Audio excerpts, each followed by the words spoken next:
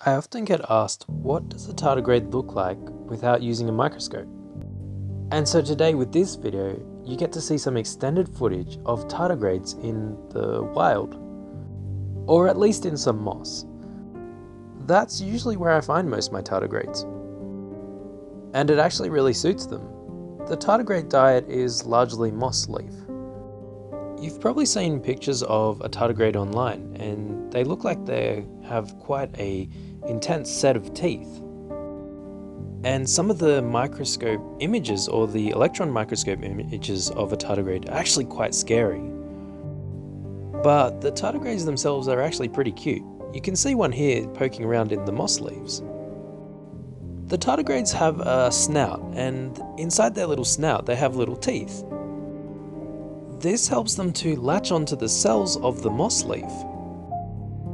And then the tardigrade can pierce the cell and suck out all the goodness. In some of my other videos, you can sometimes see what the tardigrade has actually been eating. More often than not, it's a bit of a green or a brown pigment, and that's got to do with all the chlorophyll that it's been sucking out of the plant leaf.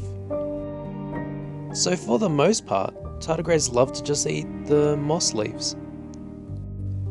But there are over 1,000 species of tardigrades or water bears. And some species have displayed cannibalistic tendencies. In the short while that I've been viewing and observing tardigrades, I haven't personally witnessed any of this activity.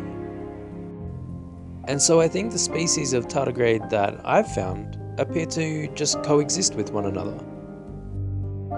In a couple of seconds, you'll see footage of a group of tardigrades that are obviously just coexisting together. It's pretty cool. A lot of the time we look at tardigrades, they're usually under the microscope and they're suspended in water. And this is fantastic for seeing their claws, their eyes, and just their legs and other features of them. And I think it's important to remember that they're often in a bit of a rugged terrain, such as the moss and the soil sample here. And when you consider this, you start to understand why the tardigrade has 4 to 8 claws per leg. It really affords them a grip that is essential for their survival, and for them to be able to cling and climb a lot of the moss leaves. So I hope you enjoy this extended footage. I think it's really cool. Thank you so much for watching, and if you have any suggestions on what you would like to see under the microscope, let me know in the comments below and I'll see if I can do it.